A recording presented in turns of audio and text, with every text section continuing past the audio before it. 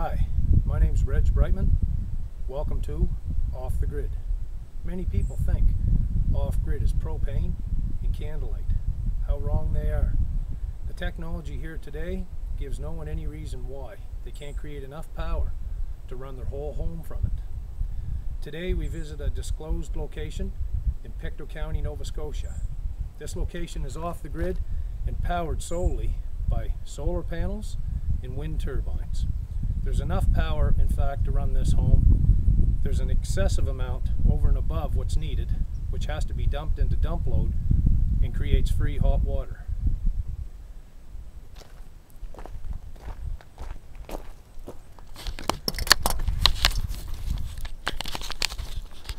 This solar array is a 1.6 kilowatt solar array. These panels are a photovoltaic panel made in Japan. They're a 135 watt panel, 12 of them together, wired in series parallel each string, creating 48 volt. This 48 volt 3-string solar array charges directly into a battery bank. It creates somewhere around 30 amps charging the battery bank. These panels, again, are a photovoltaic panel.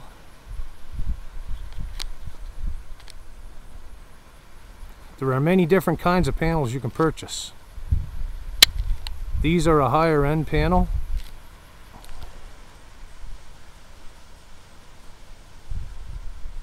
The total amount of this array is 1.6 kilowatts or 1600 watts. They are wired directly into the battery bank and simply charge this bank in the heart of the operation directly to the batteries. These panels are quite expensive, and most people who purchase renewable energy products either net meter, selling back their electricity to the utility, or they simply go off the grid for two different reasons. One of them may be independence, and the other one may be cost effectiveness. If you consider running the utility to your property, knowing that you've chose this location to live, to run the telephone poles may cost somewhere around $50,000 if it's a long run. For well less than $50,000, you can put in a solar array, wind turbines, and take your home right off the grid, giving you all the power needs and requirements that you and your family need to survive. We all know you need power and water to survive. Without them, we'll die. This is a hybrid system. This system is both wind turbines as well as solar panels, making this system a hybrid system. This wind turbine is made by Southwest Wind Power. It's a 900 watt wind turbine. This turbine can create up to 20 amps rather. And it too goes down into a charge controller, from the charge controller directly into the battery bank. This is a 900 watt wind turbine, and across from it we have a 3 kilowatt wind turbine, or 3,000 watt wind turbine. This wind turbine is also made by Southwest Wind Power. This is a very serious wind turbine. It can create up to 500 kilowatt hours per month of electricity if it's flown properly to the proper height, as well as placed in the proper area.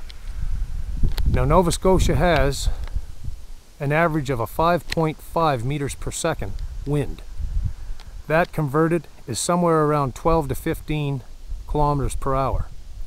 This turbine in those wind speeds can create just that, 500 kilowatt hours per month. The average home uses somewhere around 900 kilowatt hours per month. Knowing that going in order to reduce the costs of the energy system, it needs to be downsized in order to be affordable.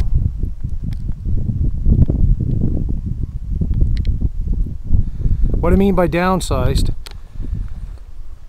simply put, when you go off the grid, houses with electricity, with electric stoves and other electric equipment such as dryers, they all need to be converted to propane. If they're converted to propane, the system sizing can be downsized by 2/3. The average home using 900 kilowatt hours per month, compared to an off-grid home using somewhere around 2/3 less, would be roughly 300 kilowatt hours per month. Each system is built and designed based around the amount of people living in the home. In this home, there's 2 adults and 2 small children. They live in this home year-round, all 4 seasons. The system sizing is based on how many people are in the home, how many kilowatt hours used to power the home, and of course, eliminating 2/3 of the electrical bill by converting to propane.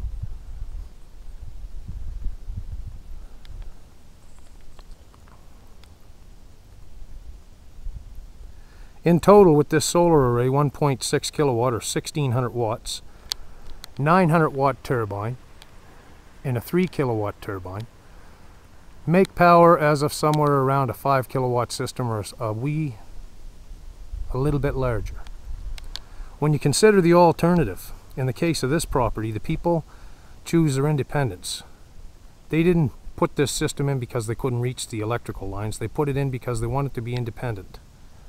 Other people who can't reach this cost effectiveness may also consider putting one in because, again, the turbine and solar array is well cheaper to install than it would be to put in power lines from the utility. Again, it's not for everyone, but for those who are off-gridders, there's somewhere around 2 million North American wide. Many of them have all different reasons for going off the grid, but these reasons for these people is independence and possibly a simple retirement plan. If you can eliminate your mortgage, you can eliminate a vehicle payment, well, now the technology is there, you can eliminate your power bill. There are other measures taken outside of going off the grid. I don't recommend it, but what I do recommend is everyone who reduces their carbon footprint is going to make for a better tomorrow. The children of today have no choice as to what we do, but we do have a choice as to what we do, and a better tomorrow starts with us today. This is one measure taken. This is the most extreme measure off the grid.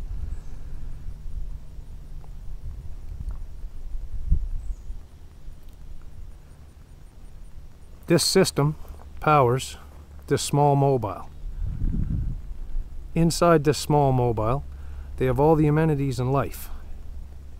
The hot water system is based off of a tankless, on-demand propane hot water system. It does not draw any electricity. The propane cooktop stove has eliminated 220 in this mobile, as well as the furnace is propane, and the cooktop stove and the dryer. All units eliminating 220 from the residents have reduced this energy bill by 2/3. By reducing it by 2/3, it reduces the cost of the solar array and wind turbines by 2/3. Eliminating that cost is a huge savings. So instead of buying a large 5 kilowatt system to go off grid, you can buy 1/3 of that, which would be, on this case, a 1.6 kilowatt solar array, reducing the other 3.5 kilowatt costs for a solar array, which may be very high and even unreachable for most. But for some, independence outweighs.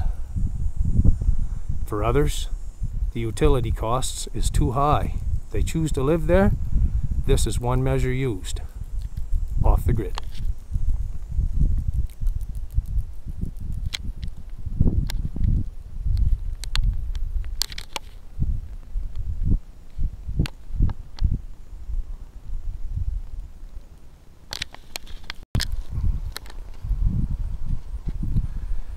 This solar array is anchored to a baby barn. The baby barn we're going to call a powerhouse. The powerhouse stores all of the batteries, all of the components used, such as solar charge controllers, the wind turbine charge controllers, inverters and batteries. It's also a storage facility for the property. All of this combined together is kept away from the dwelling because batteries that vent gas may cause harmful airflow in the home, therefore they have to be eliminated. So off-grid homes always usually come with a powerhouse or a battery room, whichever you may want to call it. Hang around, we'll go inside, check out what's inside right after these messages. Inside this powerhouse is a large battery bank. This battery bank consists of 32 batteries. These batteries ain't just any battery. These batteries are a deep cycle battery. These batteries are 32 batteries, approximately the same size as a car battery. However, they are deep cycle. It consists of 32 batteries wired in 4 strings of 8. The 6-volt battery is wired in parallel series, each string, taking it from a 6-volt battery up to a 48-volt battery. With 4 strings wired in series parallel, each string is then wired in parallel, keeping the 48 volt. Now each one of these batteries is a 150 amp hour battery. When you wire these batteries at 150 amp hour in series parallel, you increase the voltage, but the ampage stays the same. Therefore each string is equal to 150 amp hour. Multiply 4 strings by 150 amp hour and the battery bank is wired as one big block of batteries equal to 600 amp hours. These are the heart of the operation. The brains of the operation is basically this inverter. This inverter is a hybrid inverter. It can be used as a off-grid inverter, a grid-tied inverter, or even a grid-back inverter. It's made by Xantrax. It's one of the most reliable inverters on the market. This is a 6,000 watt pure sine wave inverter. That means this electricity that goes through this, it converts the DC power from the battery bank into AC, sending it into the home. This is cleaner electricity than you can buy from the utility. It's pure sine wave. There's no spikes and no surges. This unit will actually surge up to 12,000 watts for 9 or 10 seconds for heavy pump or motor starts, and then regulate back down to 6,000 watts. In an off-grid home, you don't need that kind of power. Knowing you're only running 110 throughout the whole home, there's no real need for that, but it's always good to oversize, just in case you do need it. Again, this is a Xantrax product. It's a pure sine wave inverter. For people who think they're going to go pick up and put in a modified sine wave inverter, modified sine wave is not as clean electricity that's required for an off-grid application.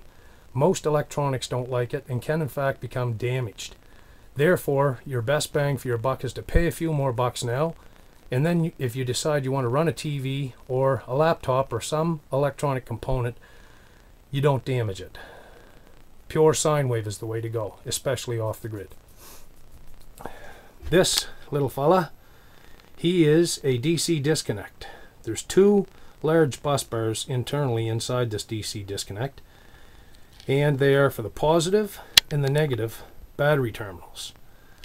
Everything connects from where they are to this DC disconnect. Again, it is based on your battery terminals. Each unit is fused individually so that if there's ever any issues, then the fuses will break, not causing any complications with the initial component. They're very expensive. If you put the fuse in line, it's just as easy. It's a code requirement and it's a necessity because this stuff is very costly, and if there is any problems, you don't want to be replacing components as they can be very cost effective. These two units on top of the DC disconnect are pulse width modulation controllers. The one on the left is not in service, as it's been updated by another charge controller that is more advanced, we'll say, because pulse width modulation is a surge of power that's a steady pulse. As it explains, a pulse width modulation, it sends surges of power into the battery bank. The one to the left is not in operation. The one to the right is. It's one of three things. These charge controllers are both pulse width modulation, made by Morningstar. They can handle up to 60 amps, and they do three different things. They can be a charge controller for the solar array. They can be a heavy pump load or motor startup load to soften it, reducing the energy taken from the battery bank. And the third is dump load, or technical term, diversion mode. What diversion mode does is it converts the excess power when the battery bank is satisfied or fully charged. To continue to overcharge the battery bank would cause problems with the batteries. Therefore, you need to dump the power so that you don't damage the battery bank. This is set up with dump load, and it goes through this orange wire you see connected to the right side of it and goes back underground to the house into 248 volt water elements, heating free hot water when the battery bank has been satisfied with enough power. Thus, term diversion mode. It diverts the excess power. The other measure you can take is you can just have this charge controller for the solar array, which continues charge to the battery bank. If there should be an issue that it decides the battery bank is full, it will drop the load, meaning the power sent to the batteries is discontinued, and the power excessive that's coming in is just dissipated into the air. In this case, this is an MPPT charge controller, maximum power point tracking. This is quite a bit more expensive than the pulse width modulation charge controllers, but it has one special feature over and above all other charge controllers. This charge controller will increase the size of the solar array or the charging abilities by 1/3 or 30%. So if your system is capable of giving you 20 amps on a sunshiny day, this system with this maximum power point tracking, Xantrex charge controller, it can convert the 20 amp up to the 30 amp free of charge, and it's cheaper to put in the right charge controller than it is to increase the solar panels, as they are more costly than what the charge controller would be. This charge controller is a Cadillac in its field. It too is made by Xantrex, and Xantrex has been well known in the industry for off-grid applications. This is probably the best I've ever seen. There are other companies out there such as Outback and Magnum. They too make similar products, very much the same, but if you're buying this kind of equipment, buy it the first time and eliminate any headaches or cost effectiveness later. This is a wind turbine charge controller with a disconnect beside it. Should you want to work on the unit, you can hit that switch or that breaker in the gray box beside the charge controller, and it will shut down the turbine and allow you to do maintenance on the turbine or the charge controller, disconnecting power and braking the turbine, stopping it from turning. The turbine goes directly down to this charge controller, and from this charge controller it goes directly into the DC disconnect or the battery terminals. This unit is the larger unit, the 3 kilowatt unit, and it tells you how much power it created in kilowatt hours and how much annually or monthly. As you set this up, you can decide those computer settings on your own. As people get more familiar with this stuff, they see that the value of these is incredible, because these are used for battery charging. Knowing what kind of system you have, meaning off the grid, you need a battery charging unit. There are different turbines out there, so you know going in you have to purchase the proper turbine for your application. In this case, these are battery charging turbines, and they're set to 48 volt. Inside these computer boxes you can set these turbines to 12, 24 and 48 volt. These are all set to 48 volt. This is the 3 kilowatt charge controller. Below it is the 1 kilowatt wind turbine charge controller. This too goes directly to the DC disconnect, and both in harmony can create up to 4,000 watts. It's rare to see in a high wind. It's possible, but these wind turbines, I find all of them are a little overrated.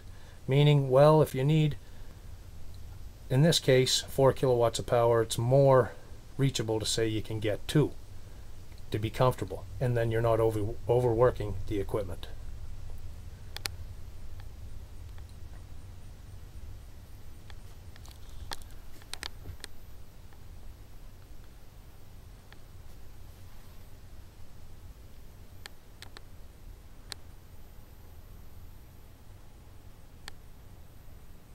Each one of these components is connected to a fusible switch, which will break should there be issues, any problems. Therefore, it would eliminate any damage to the component.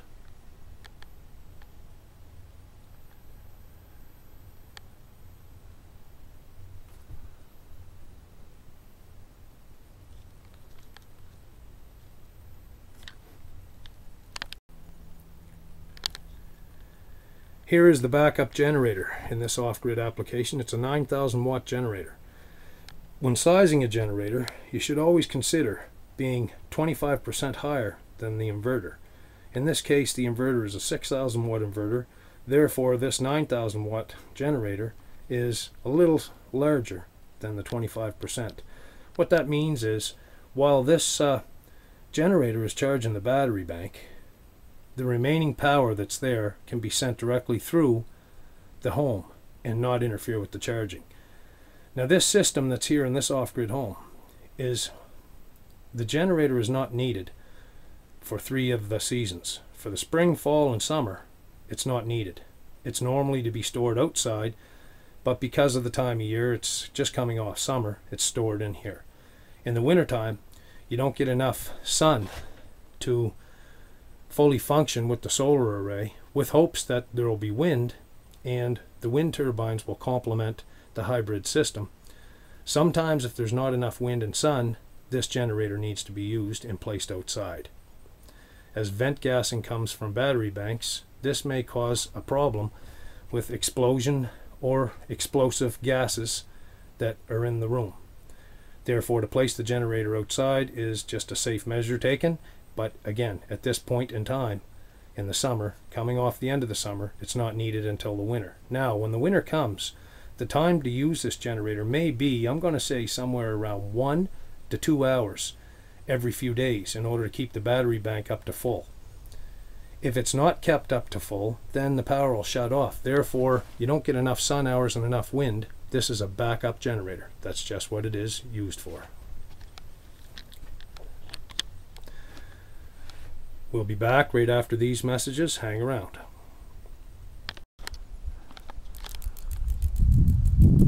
This small mobile, powered by an off-grid garage or powerhouse, has all the amenities in life.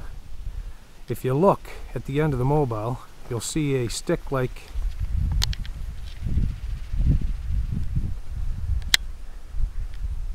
product sticking out of the top of the mobile. That's the high-speed internet. That gives you wireless high-speed internet. When you're off the grid, there's no telephone poles or lines to connect to.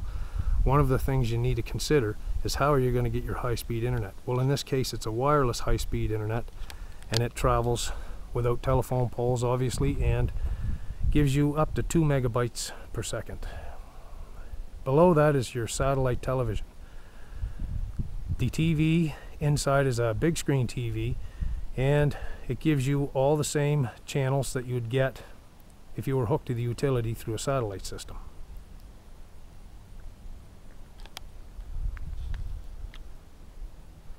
As you can see, all the amenities in life. There is no sacrifice. You live the exact same life you would normally live.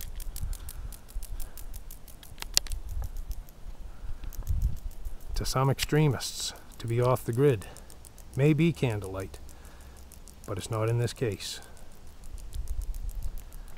The propane tanks are stored at the back of the mobile, and they use somewhere around $600 a year in these 100-pound tanks.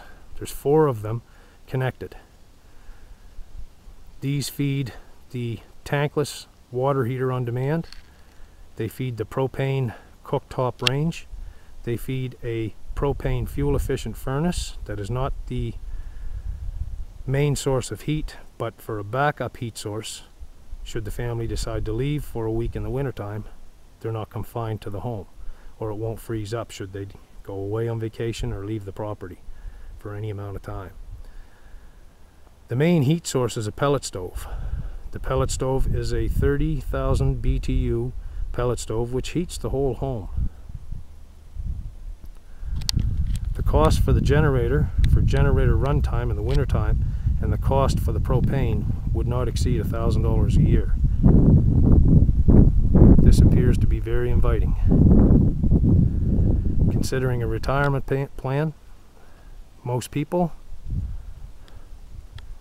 in these cases may not have. So if you can pay for your property, and you can pay for your vehicle, and you can pay for your power system and eliminate your power bill, you're well on your way towards retirement.